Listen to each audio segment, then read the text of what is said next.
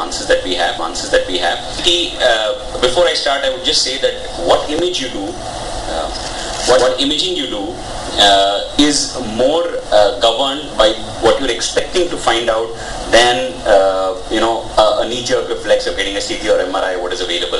Often a CT is done when an MRI is indicated, or an MRI is done just because you think it is better when a CT is indicated. So you just need to be aware what you're looking for, what is the best modality to pick it up, and then order the investigation. And always write what you're expecting or where you expect the lesion to be for the radiologist, because it's just not a whole body scan picking up anything abnormal. It's ideal if the patient can magnify the areas where you're looking for, so that subtle lesions can be picked up.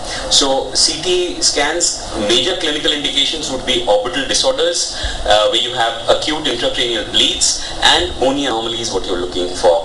The advantage is that it's very fast, it's rather inexpensive now, and in conditions where MR is contraindicated, like a patient having a metal implant in the body anywhere. The disadvantages are the radiation exposure, the contrast allergies that occur, and bony artifacts that are occurring, particularly in regions where there is a lot of bone around, like in the brainstem and all, where it's difficult to pick up soft tissue lesions on CT. So you can see that you can see that a CT is better in subarachnoid hemorrhages and for looking at calcifications. So you have a lesion on the left, you can see a lot of perilesional edema on the MR, but when you do the CT, you can see that there is calcification within this lesion. So you're looking for tuberculomas, or you're looking for old cysticercosis, and this kind of lesion turned out to be a tuberculoma. Again, calcification within lesions better picked up on a CT. We talked about that patient who had came to us with trauma on the one side and visual loss on the other, and this was the image of that patient. You can see trauma was here, and the lesion, the fracture goes all along here to the other side optic nerve, whereas the ipsilateral optic nerve was spared. So a good CT reconstruction can give us all bony anomalies, bony fractures, immediately. So when you're looking for a traumatic optic neuropathy, whether it's a direct or an indirect injury, you can do a CT and look at the optic canal and be able to identify whether there is any displaced fracture that needs urgent neurosurgical intervention, or it's an indirect trauma causing visual loss, in which you may start IV steroids.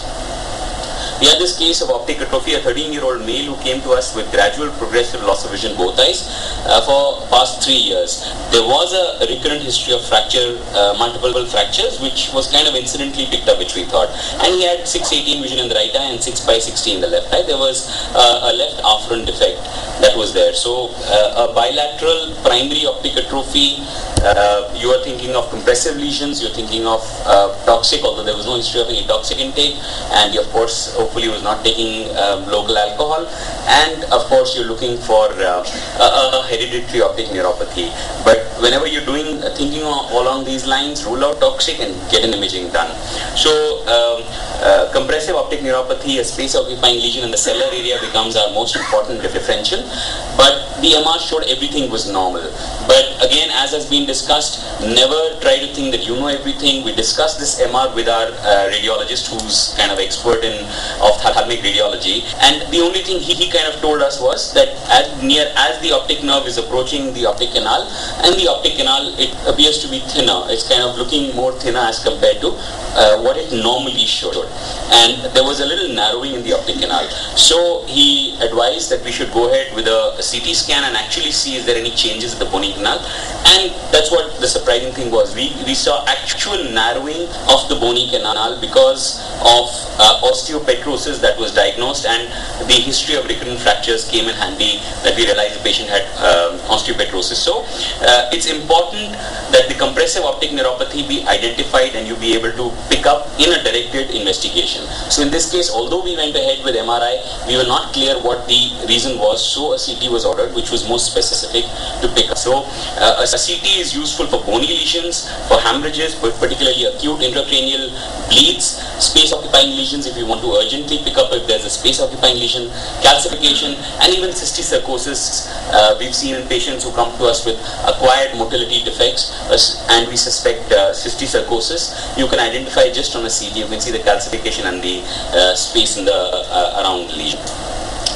The MRI is really the investigation of choice, one would say, for neuro-ophthalmological conditions, and 1.5 and 3T strengths are now available, and 3T of course gives us better resolution, and one can pick up more lesions on the 3T as compared to the 1.5T. We've talked about the enhancement. The enhancement is useful for intracranial extensions, for chiasmal and parachiasmal lesions.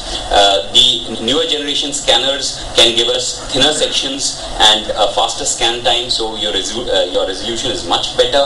You have newer applications in the form of fat suppression when you're looking for orbital lesions. You have flare techniques when you're looking for demyelination, tumor and ischemic lesions. You have a diffusion weighted and acute strokes for neurological, and we're trying to work out whether diffusion weighted imaging can help us in acute ischemic optic neuropathy and helping us pick up acute lesions of the optic nerve, and of course a functional MRI.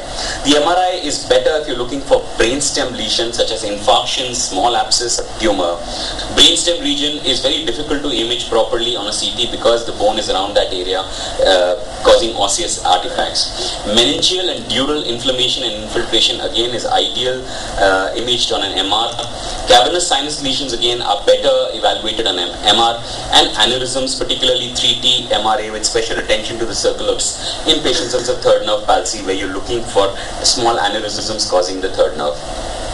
A 26-year-old patient presented with sudden unilateral loss of vision, left eye PLPR, right eye 20/20, left afferent defect.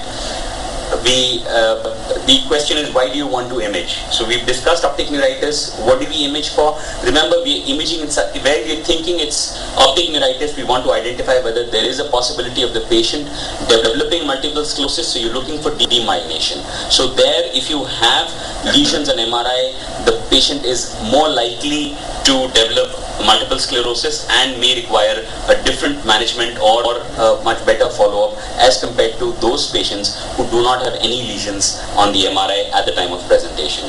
So MRI is essentially not needed for diagnosis in optic neuritis, but it's an important investigation to assess the risk of developing multiple sclerosis. The factors that reduce the risk of MS is a normal baseline MRI, male, severe disc swellings, and atypical presentations as we've discussed.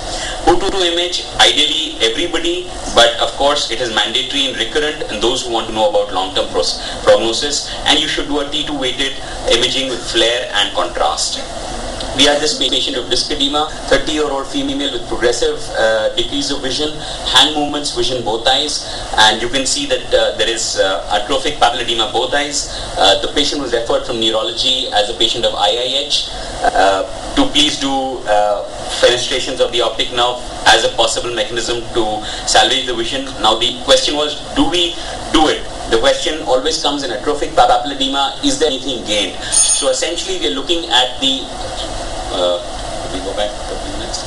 we are looking at the cuff of fluid around the optic nerves. In this case, we could see a large cuff of fluid, and that's what we decided that we can go ahead and drain and possibly get some visual recovery, and the patient did recover a fair amount of vision thanks to the ONSF. Another patient of disc edema, the important thing in these cases is to rule out whether there is a venous sinus thrombosis. So all cases of IIH, you must keep in mind the possibility of IIH in them. Unilateral pale disc edema, non-arthritic ischemic optic neuropathy, if that's your diagnosis, essentially no need for imaging, although as we said, diffusion weighted imaging may be a possible modality in the future to pick up acute infarctions of the optic nerve. In AIM, we are using the ADC maps to try and see, although it's still under investigation and no clear identification is being possible now, as of now. Motility defects, acute onset third nerve, always look at the pupil. If there is anisocoria, you would require, if the pupil is spared and it's partial, you may be seeing a developing third nerve for which an MRI would be indicated. If it's complete, there are systemic problems, you can just follow up, and if there is no improvement or if there is progression or worsening, you would plan this. And of course, if the pupil is involved, you are more kind of akin towards suspecting as a possible aneurysms as a cause of third nerve palsy. We had this patient of gaze, last case I'll show a gaze palsy. You can see he had a CT scan done outside which was normal, so that's why I'm showing that a CT may not help us always. He had a normal CT with the right gaze palsy. You are looking at the brainstem region which the CT didn't pick up, and we advised an MRI, and we can see lesion in the brainstem region, which was diagnosed as tuberculosis, and we treated, and the patient recovered his gaze. So the investigation of choice was MR, and the CT gave us a kind of wrong information that there's nothing neurological, and if you suspect, you must localize the lesion and do the appropriate investigation. As I said, there are advances which you need to look at. You have the flare imaging for multiple sclerosis, you have diffusion weighted imaging for strokes, and MRA, which will help you in aneurysms. So I just want to say that you need to localize, you need to know, and then try and stop. Thank you.